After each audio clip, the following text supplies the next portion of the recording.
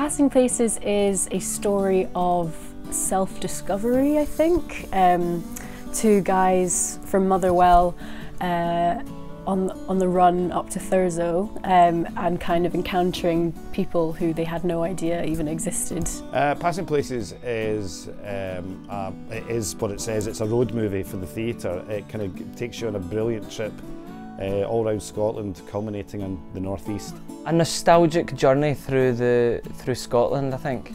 It's about hope and possibility and engaging with people in the world and getting out there and trying to kind of establish yourself and making a kind of leap of faith. There's so much in it. You think it's just going to be a kind of straightforward comedy, and then you get all this brilliant information about Scotland, and you get loads of insight into just people's behaviour when they step out of their comfort zone. It's really fun, and I think it's going to be a good show.